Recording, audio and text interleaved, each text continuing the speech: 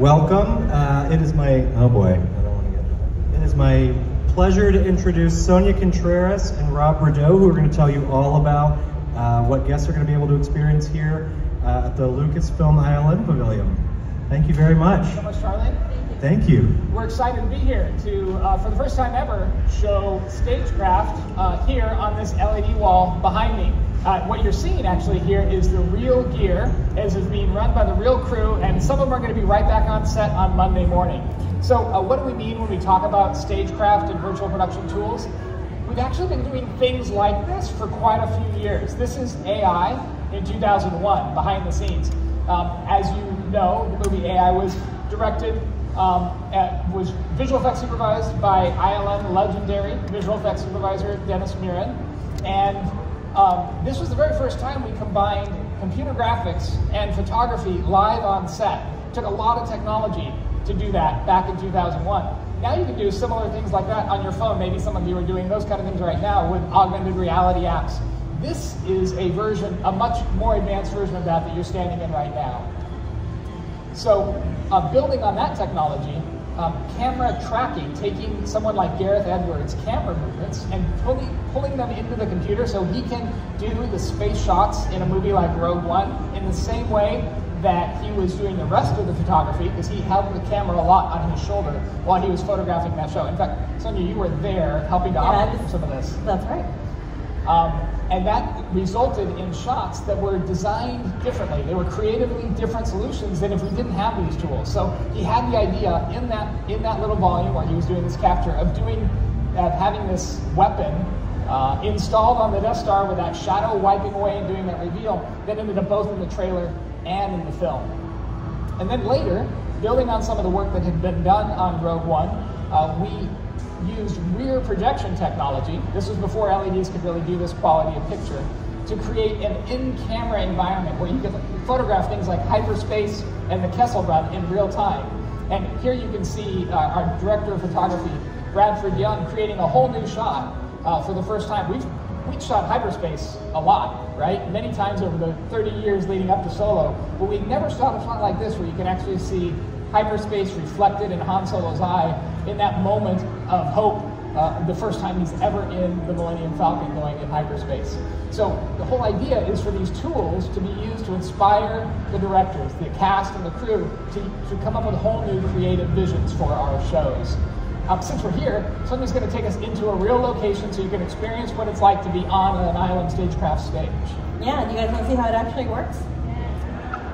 So some of you might be able to recognize this as the city of Salit from the TV series Obi-Wan.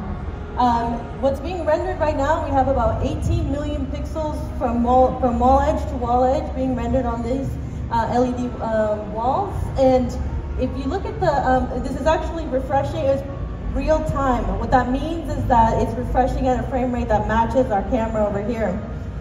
So speaking of the camera, the whole trick here is that we're actually trying to make this work from the point of view of the camera. And if you look at the TV monitors to either end of the volume, you see what the camera is seeing. So what we're actually doing here is this red border that you see behind me represents the magic window that we call the frustum. And as the camera moves around the world, the frustum is redrawing and correcting the perspective so that we have an image that matches the camera. So if I can get a volunteer, we can put one of you guys inside Salit. All right, over here. Yeah, so this is different than like a painted backing, in that you can actually have an infinite amount of depth in the background, and it always looks correct from the camera's perspective. And you guys will have an opportunity to do this experience tomorrow as well. But yeah, so as we can see, as Drew stands there and the camera moves around him, and again, make sure that you're looking at the monitors, he is now immersed in the world. For us, when we're outside the volume and we're not looking through the monitors, you can actually see that the image is changing, but through the camera's point of view, it looks like he's in there. So you add a little lighting, a little set dressing, and some costumes, and boom, he's an extra in the world. Thank you so much, Drew. So that's what it looks like on set while we're shooting. Let me show you some of the shots from the picture as it comes together in camera. So these were shot in the very same way that we're describing here on set.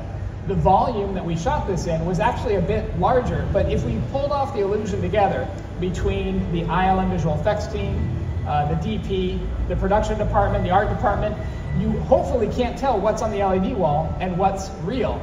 Here's what we call a quad view, 4 views of the same shot, so you can actually see what it looks like behind the scenes when we shoot a scene like this.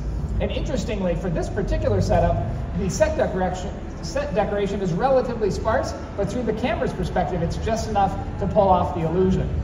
I like this camera here too. Yeah, and we use blending techniques. We have a colorist that's usually working live with us during the production to make that transition seamless so that you can't perceive where the digital world begins and the practical world ends.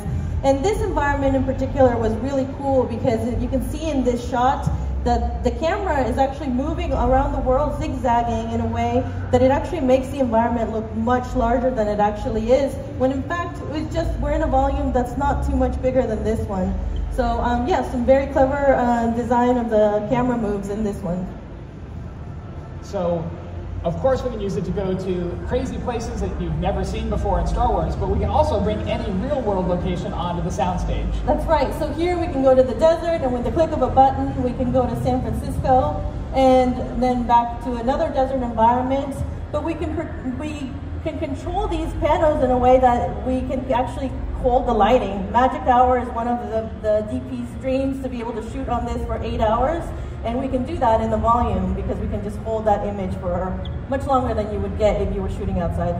So for a very efficient team, a couple of people can go to a new location, bring that back to a soundstage, and you can go in 4 or 5 locations in one day, which is an amazing opportunity for a production to be able to bring that kind of production value into one soundstage.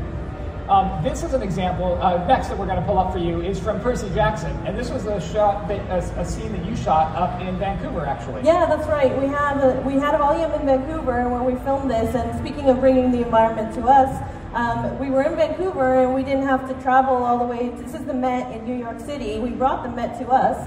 And we did some really clever design here with the art department to figure out what needed to be practical and what could be digital to fit in the volume. And you can see, if we did our job right, that once we look at the final image, it's really hard to see the difference of what was real and what wasn't. The whole goal of all these tools is just to have another tool in the toolbox for our creatives. It always starts with a story. It's driven from there. And this next example is kind of fun because we're starting with the concept art. This is Doug Chang and his art department do a lot of the design on our Star Wars films.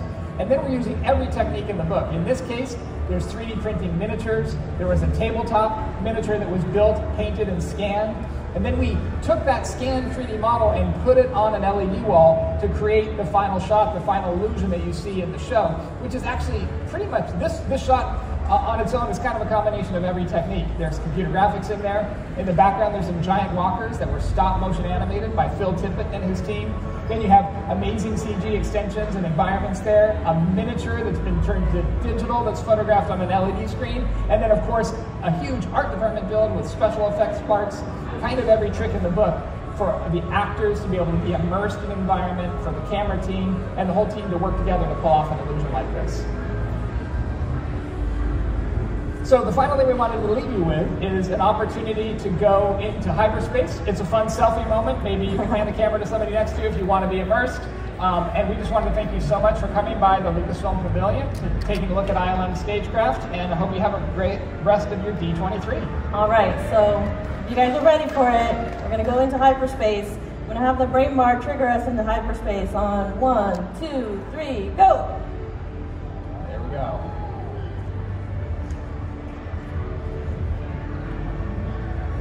Thank you all so very much.